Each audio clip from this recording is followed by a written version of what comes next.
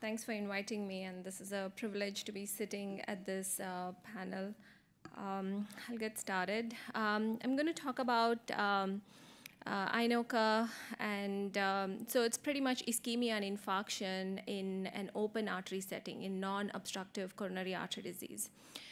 I have no disclosures.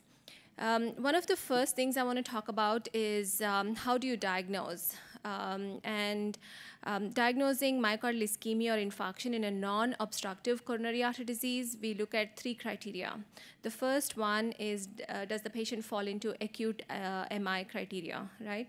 So what is the universal definition of MI? If the patient comes in with chest pain or symptoms similar to coronary artery disease with MI, has EKG changes or echo changes.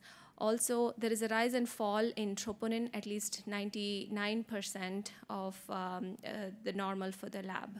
So if the patient meets all these criteria, then that's a criteria for acute MI. The second criteria for MINOCA or INOCA is once we do the coronary angiogram or coronary CTA, so these patients should have blockages that are less than 50%. So anywhere between 0 to 49%, if their coronary arteries are obstructed, then that's one of the criteria. And then no other clinically overt specific cause that can serve as an alternative cause for the acute presentation. So we're going to rule out acute pulmonary embolism, aortic dissection, things like that, which can cause these minor rises and fall in troponin and cause chest pain and things like that. So if a patient meets all these three criteria, then we give them the diagnosis of MINOCA or INOCA. So what's the epidemiology, prevalence, and features? So we have pooled data and as well as other registry trials that we get this data from, right? What is the percent incidence or prevalence? So the incidence can be anywhere between 3.5 to 11%. So anybody presenting with acute MI, among those patients, the presence of non-obstructive acute MI is probably close to 3 to 11%. What is the mean age? So these are usually patients about 45 to 65 years of age, and registry studies have shown that women present more common with these site of symptomatology. So in one registry, as much as 90% of the women presented with MINOCA or INOCA. So what's the prognosis, right? So although it has better prognosis compared to obstructive coronary artery disease, MINOCA is not a benign condition. So these patients have lower survival compared to healthy individuals matched for age and sex. And also there is this paradox. What the paradox is, younger women have higher in-hospital mortality post-MI compared to the male counterparts. Yet, they present with more MINOCA, which is a lower risk type of myocardial infarction. So this is a very, present and very critical problem that we see in the hospital. And overall prognosis, the overall survival, as well as MACE event rates like myocardial infarction, things like that, are higher in a patient who presents with MINOCA over the next 10 to 15 years. And all-cause mortality for 1 year is close to 4.7%, 4-year mortality up to 13.4%, which is comparatively high, and then MI recurrence rate up to 7.1%. And these are patients who have actually presented to the hospital. So there is a subsection of patients who might not have survived even up to medical contact. So what's the pathology in myocardial infarction with non-obstructive coronaries?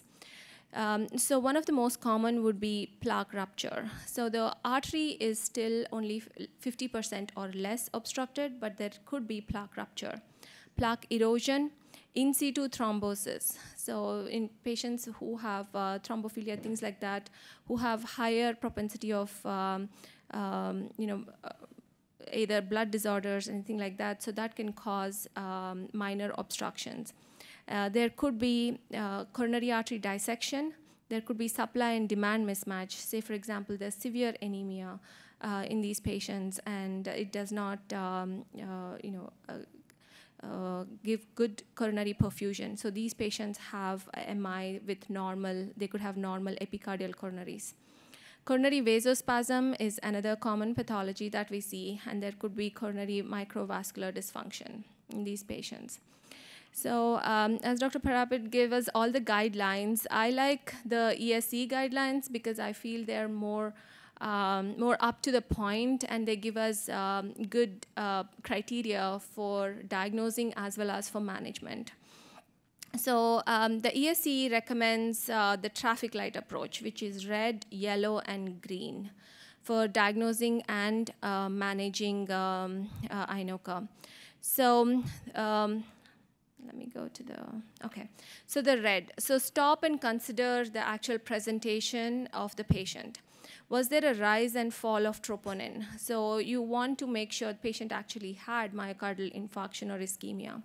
And then once the patient went to coronary angiogram, you want to review the cath and see, is there any obstructive disease? What is the percent lesion stenosis, right? So less than 50% for the epicardial coronaries. In this clinical context, then we go ahead and rule out other alternative diagnoses. Does patient have sepsis, PE, cardiac contusion? What are the causes of rise and fall of troponin, right? So once we've considered this, the next step is, it's pretty much diagnosis of exclusion. So did we miss any other obstruction? Was there a small branch vessel disease that we don't see? And then we review the angiogram findings. We look at the LV function, either through echocardiogram or LV-gram on the coronary angiogram, and then obtain contrast cardiac MRI with gadolinium. So with gadolinium, this really helps us identify any scar myocardium. Once we've made the diagnosis, then we go to the green part of it, right? So first, the cardiac imaging that is recommended is contrast cardiac MRI, coronary vascular imaging, and we could even do intravascular ultrasound, OCT, and then coronary functional testing, and then consider FFR, which is fractional flow reserve in these vessels. The biggest thing is once we've made the diagnosis, you do want to intervene on these patients because there is improved quality of life and angina score is much better in these patients once we have intervention done in these patients. So how do we treat? So once we've made the diagnosis of INOCA, and then we want to treat these patients. So we have these armamentarium of medications, antiplatelet medications, statins, beta blockers, ACE inhibitors, anti-anginal medications, and then if there is supply and demand, we treat the underlying condition. Even with all these mechanisms, we do have a lot of knowledge gaps. Even when we put the patients on all these medications, we still don't see much difference in their prognosis. So I think we do need large clinical trials, especially looking at women who present with these diseases and see what actually makes improvement in their prognosis. So I think that's where I'm pretty excited in this as of today to be part of a cardiovascular team at Dignity and St. Joe's because I'm part of the Warrior trial. I'm the PI at St. Joe's, and Dr. Bond is in the East Valley. So we are recruiting right now for this trial. So this trial includes all women, which is very different from previous studies where women in minority, the population were in minority. But this is an all-women study. The total idea is to recruit close to 2,200 patients. And then these are patients who have chest pain and who have no obstructive coronary disease, so less than 50%, either on the cath or on coronary CTA. And we randomize these patients into an IMT group and then a usual group. So I'm going to go a little bit ahead. And so the IMT group is the intensive medical treatment group, and we use high-intensity statin as well as ACE inhibitors and aspirin if there are no contraindications in these patients. And the usual care, what we usually do for guidelines. So if a patient has hypertension, ACE inhibitor is probably not the first line. We could use hydrochlorothiazide or amlodipine in these patients.